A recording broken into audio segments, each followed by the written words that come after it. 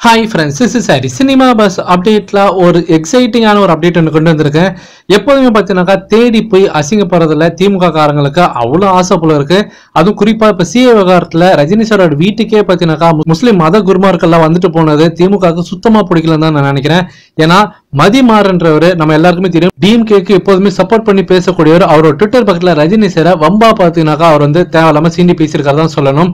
So அவர் சமீபத்தில் போட்ட ஒரு ட்வீட்ல என்ன சொல்லுக்காங்கன்னா, ரஜினி வீடு என்ன ஐநா சபையா அப்படின்ற மாதிரி கேள்வி எழுப்பியிருக்காரு. ரஜினி சார் என்ன ஐநா சபையோட தலைவரா? இஸ்லாமியரிடம் சிஏவை விலக்க வேண்டும் என்றால் நீங்க தான் தேடி வரணும் ரஜினி சார், வண்ணாரப்பேட்டை வாமா தப்பு தாளம் அப்படின்ற மாதிரி போட்டிருக்காரு. சோ தேவையில்லாம ரஜினி சாரை சீண்டி பேசியிருக்கிறதுன்னு சொல்றதை விட ரஜினி சாரை பார்த்து இப்ப வைத்திருச்சல இப்ப கதறி இருக்காங்க தான் சொல்லணும். ஏன்னா மதம் குருமார்கள் எல்லாருமே, அதுவும் குறிப்பா ஸ்டாலினோட பிறந்தநாள் அன்னைக்கு ரஜினி சாரோட வீட்டுக்கு போனது மிகப்பெரிய அதிர்வலையில ஏற்படுத்திருக்குதான் சொல்லுவேன். அதை திமுக பொறுத்த வரைக்கும் அறிவாலயமே பார்த்தீங்கன்னாக்கா முழுக்க முழுக்க அதிர்ந்து போயிருக்குதான் சொல்லணும். அதுல கதி கலங்கி போனவங்க தான் இப்ப என்ன பேசுறதுன்னு தெரியாம பெனாத்தின்னு இருக்காங்கன்னு நான் சொல்லுவேன். அதுல ஒருத்தர் தான் இப்ப மதிமாறன் அவர்கள் தேவையில்லாம ரஜினி சார் சீண்டி பேசிருக்காரு. இதுல குறிப்பா பாத்தீங்கன்னாக்கா அவர் முக்காவாசி அவர் போற ட்வீட் எல்லாமே ரஜினி சார் சாடி பேசுற மாதிரி இருக்கும், இல்ல பொதுவா வந்து திமுக சாதகமா போடுவார் அவர் ட்வீட்.